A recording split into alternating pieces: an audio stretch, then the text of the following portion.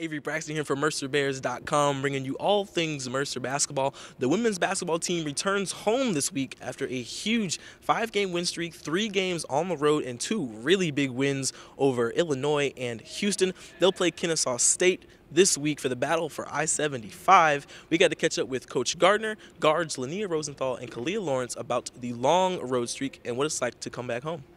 It feels like forever since we played at home, actually. So I know our players are working hard. We've had a little bit of success, so hopefully there'll be some curiosity from the Macon fans, and we'll see what we can do on Saturday. I think we're just continuing to do things that we're well at, and we try to get better every day.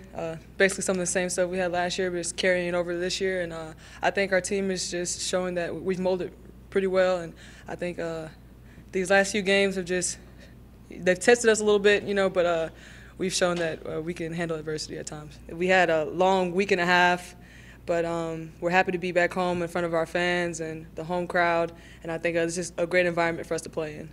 Of course, you have high expectations, so I'm just trying to not look at the past season and just try to focus on this one. It's really exciting to be back at Hawkins. It's been tough being on the road that much as we've been. It's exhausting, it's mentally tough, so we're happy to be back. Again, the Bears will be in Hawkins Arena playing Kennesaw State. Tip-off is at 2 o'clock Eastern Time. You can catch your Bears on ESPN3 or come to Hawkins Arena and support them. As always, be the Bear, bring the roar. I'm Avery Braxton from MercerBears.com.